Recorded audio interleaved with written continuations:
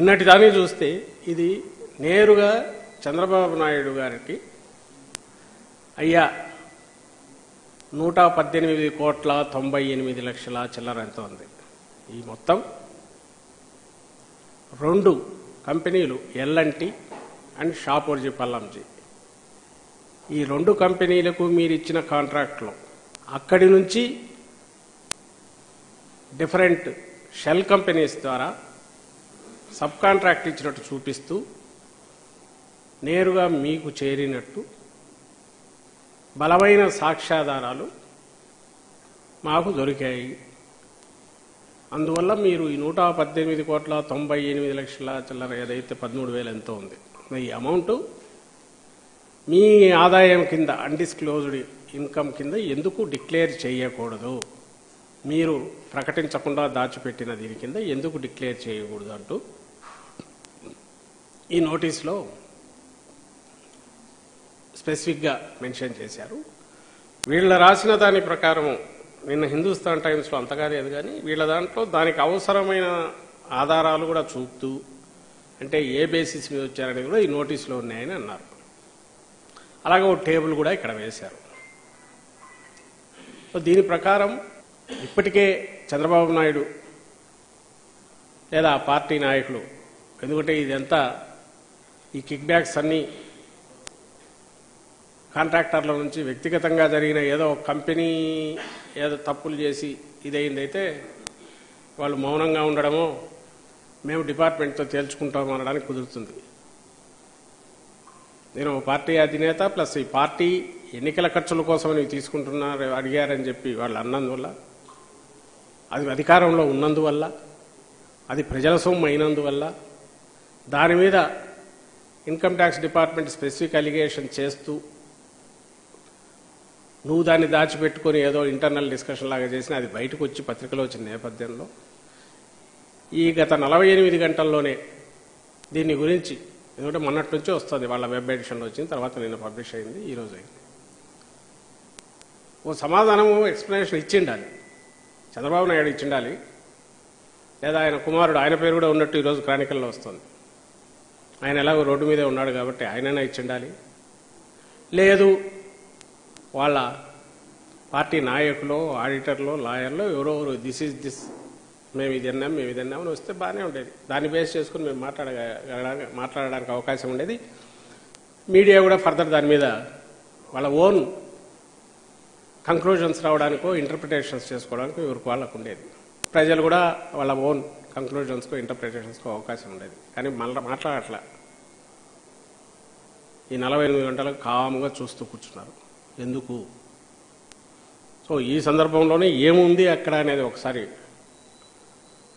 మీ అందరి ద్వారా రాష్ట్ర ప్రజలకు తెలుసుకోవాలి కాబట్టి అది ఒకటి చూపడంతో పాటు మాకున్న అవగాహన ఈ ఎండ్ డాట్స్ కనెక్ట్ చేసే ప్రయత్నం నేను చేస్తాను. ఇందులో ఫస్ట్ వీళ్ళు ఇచ్చిన నోటీస్ దీనికి సంబంధించినంత వరకు ఒకసారి ఆ నోటీస్ చూపండి. దీంట్లో మీరు గమనిస్తే అది అంతే అవుతుందో పడుతుంది.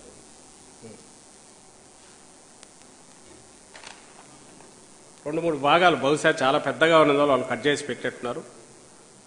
మెయిన్ ఫస్ట్ దీంట్లో వీటికి సంబంధించినంత వరకు మెన్షన్ చేసిన దాంట్లో ఈయన రిప్లైలే ప్రముఖంగా ఉన్నాయి. కింద రెఫరెన్స్లో 1, 2, 3, 4 రిప్లైలు ఈయన నుంచే, చంద్రబాబు నాయుడు గారి నుంచే ఇవి వచ్చాయి.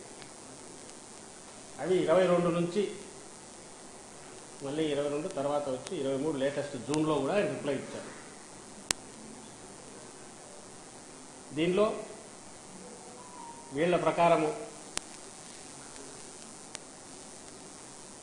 ఆయన చెప్పిన వాటిలో రీజన్స్లో ప్రధానంగా సాంకేతిక పరమైన వీటి మీద పోయి జ్యూరిస్డిక్షనల్ ఏరియాను క్వశ్చన్ చేస్తూ ఇచ్చాడని, దాంట్లో టెక్నికలీ ఐటీఓ పర్యవేక్షణలో ఉండే ఒక జోన్ను దీని నుంచి సెంట్రల్ సర్కిల్కు షిఫ్ట్ చేస్తూ 2022లో ఒక నోటీస్ ఇచ్చిన దాని మీద ఆయన అది తప్పు, నా జ్యూరిస్డిక్షన్ ఇదే అంటూ కొన్ని అసలు నాకు సంబంధం లేదు, మీరు ఇది చేయలేదని కొన్ని, తగిన మెటీరియల్ ఇవ్వకుండా నన్ను అడుగుతున్నారని కొన్ని, ఇట్లా వరుస పెట్టి 5-6 లేఖలు రాస్తూ వచ్చాడనేది దీంట్లో మెన్షన్ చేశారు అని ఆ పత్రికలో వచ్చింది. సెకండ్ది పెట్టావు, రెండవది. అందులో ఇది 22లో వచ్చిన నోటీసు, ఇది పత్రికల్లో వచ్చింది అప్పుడే. దీంట్లోనే ఈ మనోజ్ పార్థసాని ఈయన పేరు వస్తుంది. ఇది ఆ నోటీసు, దాన్ని ఏమంటారు, షిఫ్ట్ చేస్తూ, జోన్ షిఫ్ట్ చేస్తూ. సో మనం అర్థం చేసుకోవాల్సింది, ఈయన కేసుకు సంబంధించినంత వరకు టెక్నికల్ గ్రౌండ్స్ మీద ఛాలెంజ్ చేస్తూ అట్లా చేయడానికి లేదు అని ఈయన పోయాడు. ఇంతకాలం సమాధానాలు ఇస్తూ వచ్చాడు. ఆబ్వియస్లీ అది నిలబడే ఆర్గ్యుమెంట్ కాదు. డిపార్ట్మెంట్ సేమ్ ఒకటి, వాళ్ళు ఎందుకు దీని నుంచి మార్చారంటే నాకు చదివిన దాన్ని బట్టి అది ఐటీఓ లెవెల్ నుంచి డిప్యూటీ కమిషనర్ దీనికి ఇచ్చినారని అనుకోవాలి. సెంట్రల్ సర్కిల్ అయితే ఈ పత్రికలో వచ్చింది దాన్ని బట్టి చూసి, బహుశా మా స్థాయి సరిపోదు అనుకున్నారో లేక సెంట్రల్ సర్కిల్ జ్యుడిషియల్ ఎందుకు తెలియదు. కానీ బేసికల్లీ నువ్వు ఈ తప్పు చేసినట్టు తెలుస్తోంది, ఏం చేస్తున్నావు అంటే, నేను ఆ తప్పు చేయలేదనన్నా చెప్పాలి, నీ దగ్గరికి ఆదాయం వచ్చిందంటే నా దగ్గరికి రాలేదనే చెప్పాలి, లేదా నా రికార్డ్స్ చూడుకొని అనాలి. దానికి సంబంధించిన సమాధానాలు ఉంటాయి. కానీ మీరు పంపిన దాంట్లో ఇక్కడ ఇది చేశారు, ఈ డాట్ ఇక్కడ పెట్టారు, ఇంకోటి చేశారు, ఇది డాట్ పెట్టే ఇది లేదు, కమా ఉండాలి, లేదా మీ పరిధి కాదు మీ పక్క వాళ్ళ పరిధి, కొన్ని డిపార్ట్మెంట్ కూడా వేరే కాదు, ఇక్కడ విత్ ఇన్ దిస్ మీ దాంట్లోనే ఏ సెక్షన్ వాళ్ళు ఇవ్వాలనేది కూడా క్వశ్చన్ చేస్తూ, తను సహజంగా తన ఈ 40 ఏళ్ళలో 50 ఏళ్ళలో ఆయన చెప్పుకునే రాజకీయ జీవితంలో ఫస్ట్ నుంచి న్యాయస్థానాల నుంచి కానీ ఈ వ్యవస్థల నుంచి తప్పించుకోవడానికి వేసే ఎత్తుగడ ఏదుందో, టెక్నికల్ రీజన్స్ మీదనో డిలే టాక్టిక్సో ఏదో ఒకటి అసలు విషయం దీని మీద లేకుండా స్టేల మీదనో స్టే తెచ్చుకుని దాని మీద బతకడం ఏదైతే చేస్తున్నాడో ఇక్కడ కూడా ఆ ప్రయత్నమే చేసినట్టు దీన్ని బట్టి చూస్తే అర్థమవుతుంది. ఇది అప్పట్లో వచ్చింది, పైకి జోన్ షిఫ్టింగ్ ఏది అనేది కింద వచ్చింది, కింద ఇది రిలేటెడ్ టు మనోజ్ వాసుదేవ్ పార్థసాని దీన్ని అనేది పెట్టారు. దీన్ని ఇది ఓన్లీ టెక్నికల్ దీనికి సంబంధించి ఆ రోజే అప్పుడే పత్రికల్లో దీని గురించి వార్తలు వచ్చాయి, ఇంక్లూడింగ్ సాక్షితో సహా అప్పుడు వేశారు. ఐ థింక్ ఇంగ్లీష్ పత్రికలో కొన్ని వేసినట్టున్నాయి. ఇది దీనికి సంబంధించి బహుశా దీని కంటిన్యూయేషన్ ఇదని నేను అనుకుంటున్నా, తెలియట్లా, దీంట్లో రెఫరెన్స్ లేదు కానీ మళ్ళీ ఫస్ట్ దానికి వెళ్ళి ఫస్ట్ది మొదటిది దీంట్లో 2-3 పెట్టారు. ఇవన్నీ చిన్న చిన్న పార్ట్స్ ఉన్నట్టున్నాయి. ఎట్లొచ్చింది అనేది ఈ పక్క వస్తుంది మీకు. బహుశా ఇది 1-2 షీట్లు ఉన్నట్టున్నాయి. అంటే నాకు అనిపిస్తున్నది ఆయనకిచ్చిన నోటీస్, షోకాజ్ నోటీసు, దీన్ని ఎందుకు అన్డిస్క్లోజ్డ్ ఇన్కమ్గా మీది పరిగణించకూడదు, ప్రొసీడ్ కాకూడదు చెప్పండి అని స్పెసిఫిక్గా అడుగుతూ, బహుశా మామూలుగా అయితే చిన్నదేవుని ఇచ్చేవాళ్ళేమో ఇట్లా వచ్చింది వచ్చి చెప్పమని, బహుశా ఈయన తప్పించుకునే ధోరణి, ఈయన అతి తెలివి చూసినాక ఎందుకు వచ్చింది అనుకున్నారేమో, మొత్తం పెట్టినారని నాకు అనిపిస్తుంది. ఆ నోటీస్లో ఈ పత్రిక వాళ్ళు ఇంతవరకు కట్ చేసి పెట్టినట్టుంది. అందులో ఫ్లో కూడా కనపడుతుంది, ఏ రకంగా వచ్చింది. కొంచెం పైకి షాపూర్జీ పల్లంజీ నుంచి ఎల్ఎన్టీ నుంచి కిందికి వచ్చిందంతా కూడా ఇక్కడ వస్తే మొత్తం ఎంత వచ్చింది, ఏ రకంగా వచ్చింది దీంట్లో వస్తుంది.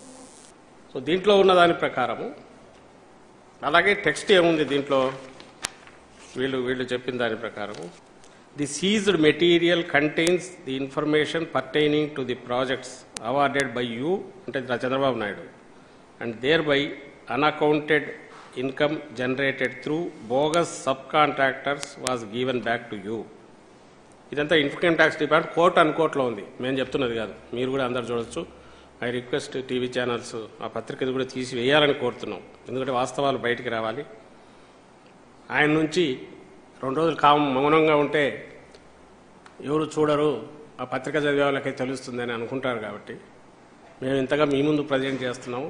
మిగిలిన మీడియా కూడా దాన్ని తీసుకుని ఫర్దర్ పెడితే let him answer, public answer ఇవ్వనివ్వండి, department ద్వారా ఇవ్వనివ్వండి, కానీ ఇది బయటికి రావాలి. కాబట్టి మీకు చదివి వినిపిస్తున్నాం, చూపిస్తున్నాం. Contractors was given back to you. There four the material seized read with the statements leads to the irresistible conclusion that you బ్రాకెట్లో Naidu have earned unaccounted income out of the transactions contained in the material seized. The court end అవుతుంది. Set the latest IT notice served on the TDP Supremo. So దీంట్లో వాళ్ళు క్లియర్గా అంటున్నది మాకు ఏ material అయితే దొరికిందో ఆధారాలు మేము చేసిన ఇన్వెస్టిగేషన్లో ఇతర అవతల దాంట్లో పార్టీలు దాంట్లో జరిగిన దాంట్లో కాంట్రాక్టర్ రిలేటెడ్ వాళ్ళ చార్టర్ అకౌంటెంట్ రిలేటెడ్ దాంట్లో అక్కడ నుంచి అన్అకౌంటెడ్ మనీ అక్కడ జనరేట్ చేసి బోగస్ సబ్ కాంట్రాక్టర్ల ద్వారా మళ్ళీ నీకే చేరిందని మాకు ఆధారాలు బలంగా ఉన్నాయి. అందువల్ల material seized red with the statements దాని నుంచి మేము ఈ కంక్లూజన్కు వచ్చాము. That you have earned unaccounted income out of the transactions contained in the material seized.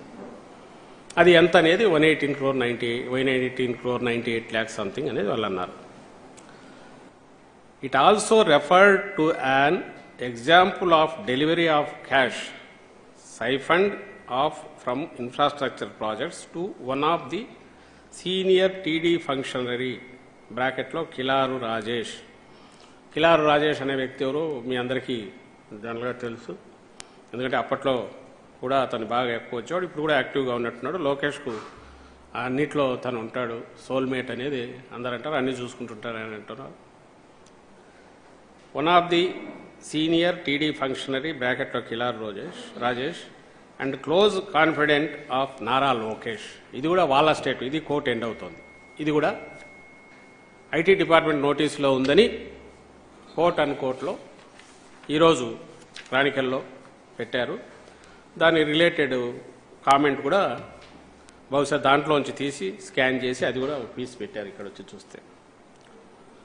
ఇది ఈరోజు మెటీరియల్ మనకు సంబంధించి కనపడుతున్నది ఇప్పటికీ యాదాత్మవుతుంది. దీంట్లో ఈ మొత్తం దీంట్లో ఎపిసోడ్లో 3 పాయింట్లు కనపడుతున్నాయి. ఒకటి, ఇప్పుడు ముందు నుంచి చెప్తున్నాం, ఈ కంపెనీలు ఏం చేశాయి మిగిలినవన్నీ పక్కన పెడితే 2 ప్రధానమైనవి ఆ రోజు ఎప్పుడైతే టేకప్ చేశారో ఎగ్జార్బియంట్గా అంటే విపరీతంగా రేట్లు పెంచి చూసేవాడికి ఆశ్చర్యం కొలిపేటట్టు ఇచ్చినప్పుడే మేము అనుమానాలు మా పార్టీ వైపు నుంచి వ్యక్తం చేశాం. క్లియర్గా కనపడుతుందా దోపిడీ చేస్తున్నామని. న్యూట్రల్ పీపుల్ కానీ ఆబ్జెక్టివ్గా చూసే, మేమంటే పొలిటికల్ దీంతో పెడదామనుకున్నాం, న్యూట్రల్ కానీ ఆబ్జెక్టివ్గా చూసేవాళ్ళు కానీ మీడియా కానీ ఆ క్వశ్చన్స్ రైజ్ చేసింది. ఇంకా అన్యాయం ఏమంటే అందులో రెక్కాడితే కానీ డొక్కాలని ప్రతి 10,000 20,000 రూపాయలు జాగ్రత్తగా పొదుపు చేసుకుని సొంత గూడు కావాలని కలలు కానీ నిస్సహాయులు అభాగ్యులకు సంబంధించిన వాళ్ళ నుంచి కూడా రక్తం పిండినట్టు పిండి అది కూడా రూట్ 3 చేసుకున్నాడు చంద్రబాబు నాయుడు గారిని. ఆ రోజే ఆధారాలతో సహా అందరం చెప్పాము. ఆధారం సింపుల్, 2 ప్రాజెక్టులు ఏవైతే ఒక కామధేను ఆయనకాయన సృష్టించుకున్న అమరావతి అనే ఒక బోగస్ స్కామ్, అది Amaravati it self is scam for the simple reason ఆయన క్యాపిటల్ కట్టాలని ఆలోచన లేదు, తద్వారా రాష్ట్రానికి ఒక మణికిరీటం లాంటి ఇది పెట్టాలనేది లేదు. ఆ పేరు చెప్పి కొన్ని తరాల పాటు తాను కానీ తన మునిమోనులు వాళ్ళు కానీ ఎన్ని వేల కోట్లు తీసుకుంటున్నా వచ్చే ఒక మహత్తరమైన కామధేనువుగా ఆయన సృష్టించుకున్నాడు. దాంతోపాటు తన వెనకుండే వాళ్ళందరూ బెనిఫిట్ కావడానికి అది ఏర్పాటు చేసుకున్న స్కామ్. అది A to Z అన్ని ఆలోచనల దగ్గర నుంచి స్కామ్. అది ఉన్న దాంట్లోంచి పిక్కోవడం కాదు. ఆయన ప్రధాని మోడీ గారు అప్పట్లో అన్నట్టు పోలవరం ఈజ్ ఏటీఎం అన్నాడు. ఏటీఎం అంటే నీ డబ్బే నువ్వు తీసుకునేది. ఇక్కడ సెంటర్ దగ్గర ఏటీఎం కార్డు తెచ్చుకొని తీసుకుంటున్నాడు అనుకోవచ్చు, అది లిమిట్ ఉంది దానికి. అదేం చిన్నది కాదు, అది ఏటీఎం లాంటిదే, నిజంగా అట్లే పిండాడు. దానికంటే పెద్దది ఇక్కడ క్రియేట్ చేసుకున్నాడు. ఇది 1,00,000 కోట్ల 2,00,000 కోట్ల ఇంకా ఎంతైనా ఇమాజిన్ చేసుకోవచ్చు.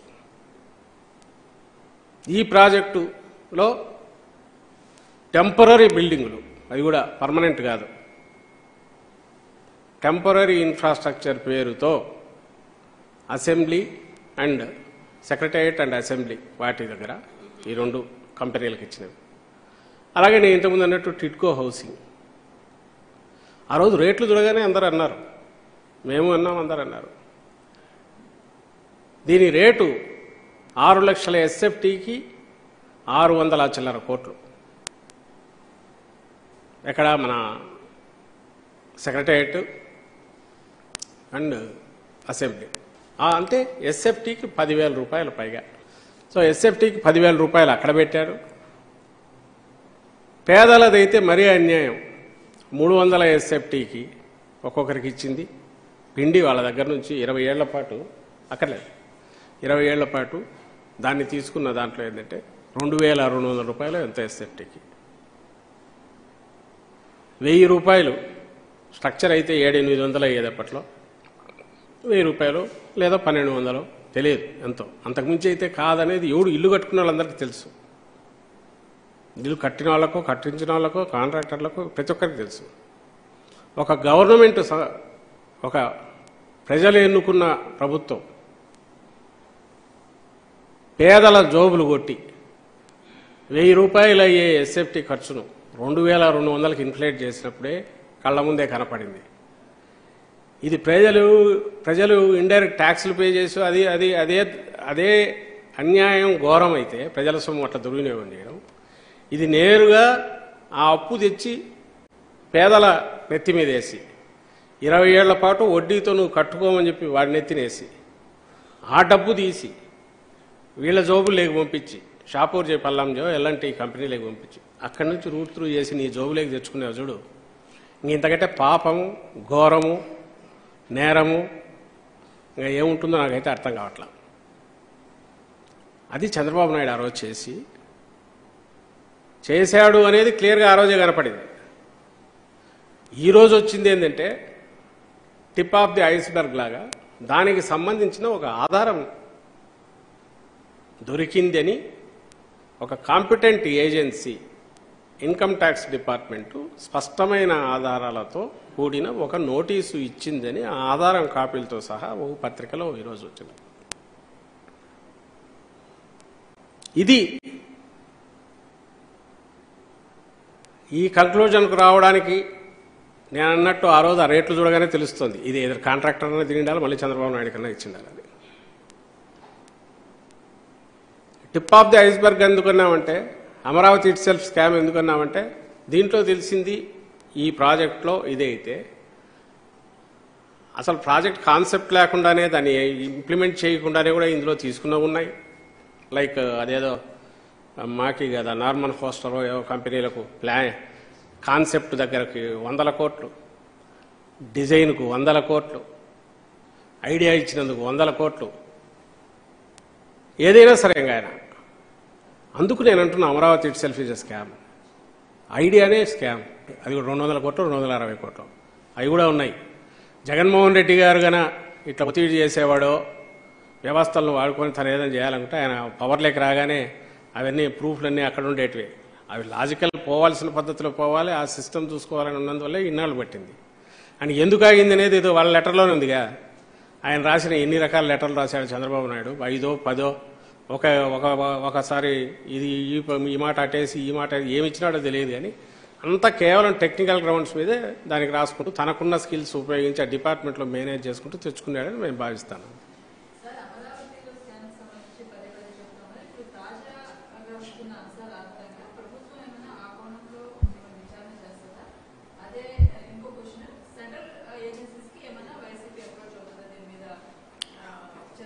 మీరు ఇప్పుడు డిమాండ్ చేసిన సహజంగా ఖచ్చితంగా అమ్మా ఇంకొంచెం ఆధారం ఇప్పుడు ఉన్న దాని మీద ఇవి ఏదైనా వస్తే వీటి మీద స్పీడప్ చేయని అడుగుతాం. అలాగే ఈయన కూడా తన నిర్దోష అయితే నిరూపించుకోవచ్చు, వద్దని ఏమన్నారు. ఆ లాజికల్ ఎండుకు పోవాల్సిన వాటిది స్పీడప్ చేయమని అయితే కోరుతాము. అదర్ డిపార్ట్మెంట్స్ కూడా ఎందుకు టేకప్ చేయట్లేదు కూడా అడిగే ప్రయత్నం చేస్తాము. అండ్ ఇక్కడికి సంబంధించి స్టేట్ దీంట్లో చేయగలిగింది ఏదన్నా ఉంటాయి దాన్ని కూడా ఎందుకు మేమైతే వదలం. ఎప్పుడైతే ఆధారాలతో సహా ఉంది. ఈయనకు 2 ఉన్నాయి చంద్రబాబు నాయుడుకు. ఇదేదో చేస్తే విండిక్టివ్ దీంతో పోతున్నారు అంటారు, కక్ష సాధింపుతో అని చూపాలని ప్రయత్నం చేస్తాడు. మళ్ళీ చెప్తున్నాము, ఒకవేళ జగన్మోహన్ రెడ్డి గారికి ఆలోచన ఈయనకు లేదు, ఆయన రాజశేఖర రెడ్డి గారికి లేదు. ఆయనకున్నే చంద్రబాబు అప్పుడే ఎండ్ అయ్యేవాడు, ఆయన పొలిటికల్ దీనికి ఎండ్ వచ్చేది. అప్పుడు ఆధారాలతో సహా నాకు గుర్తుంది, అదేదో స్టేడియంలకు సంబంధించిన దాంట్లోనే కేసులో అప్పుడే దొరికింది. అయినా కూడా పొలిటికల్గా తెలుసుకున్నందువల్ల ఆ రోజు సర్వైవ్ అయ్యాడు, కోర్టుల ద్వారా సర్వైవ్ అవుతున్నాడు. జగన్మోహన్ రెడ్డి గారు వచ్చి 5 ఏళ్ళు అవుతున్నా ఆయన కూడా ఆ డిపార్ట్మెంట్లో వాటి పనులు వాటి చేసుకున్నాయి తప్ప ఏదో చేయాలని ప్రయత్నం చేయట్లేదు. ఎందుకంటే ప్రజలే తీర్పు ఇస్తారని నమ్ముతున్నాం కాబట్టి. But at the same time వాటిని స్టాల్ చేయాలని తను చేసే ప్రయత్నాలు ఖచ్చితంగా తిప్పికొడతాము.